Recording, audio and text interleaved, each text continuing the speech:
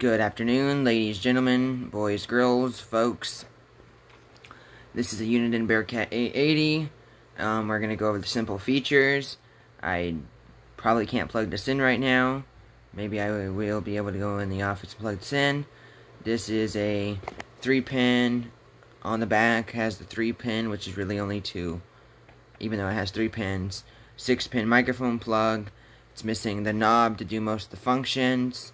You still can turn the volume up and down, turn the squelch on and off, RF gain, talk back, mic gain, weather, you can turn all that stuff on, but you need the knob that's missing to turn up the talk back or turn up the mic gain. This has CB, PA, your meter does your S meter, your RF meter, your calibrating for SWR meter, which seems to be very accurate. CB/PA, you got your memory/scan mode, channel 9, channel 19, and normal, quick change to those channels. You got ANL, auto noise limiter, the noise blanker, which is the NB. These 4 lights turn on when you push these 4 buttons. If they're off, that means that function is turned off. If they're on, that means that function is turned on. There are different color settings on this radio, which affects the color right behind this knob. I don't think this knob is easy to come off to show you guys what I'm talking about, but you can kind of see on this one, this will be whatever color the screen is. Really can't change that without having the knob.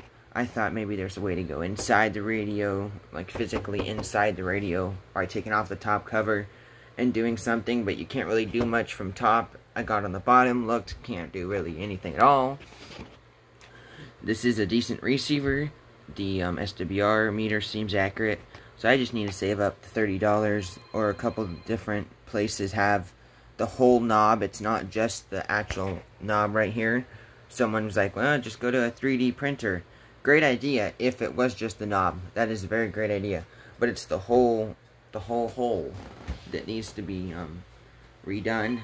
And my phone's going off, but yeah, this is the Uniden Bearcat 880, which is pretty much the little brother from the Uniden Bearcat 980.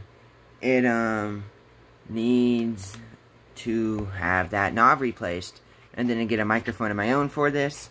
And for those folks out there wondering, a couple people out there, Denise, need a replacement microphone for this. You can get the President microphone. The 6-pin President microphone works on this. The PTT works. The up and down buttons work. It's the same 6-pin wire out wiring diagram.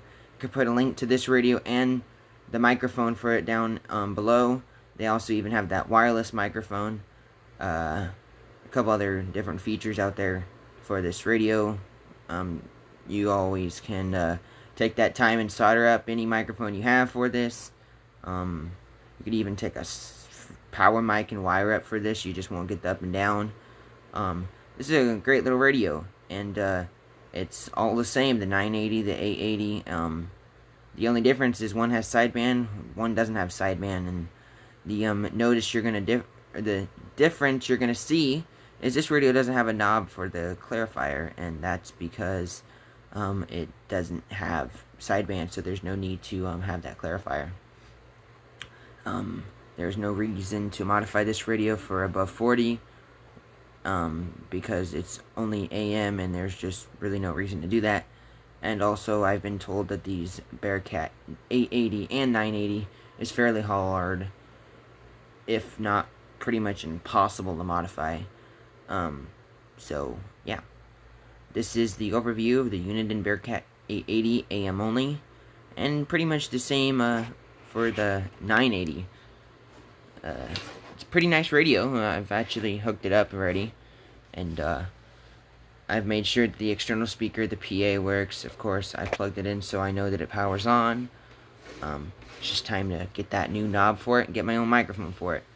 And you can pick up one of those President stock mics off Amazon for like 15 bucks. But I know not everyone likes to use Amazon. I don't like to support their values either. However, it is cheap, and when I have the money, but I don't right now. So talk to you later. Upbeat 88, Salem, Oregon, waving.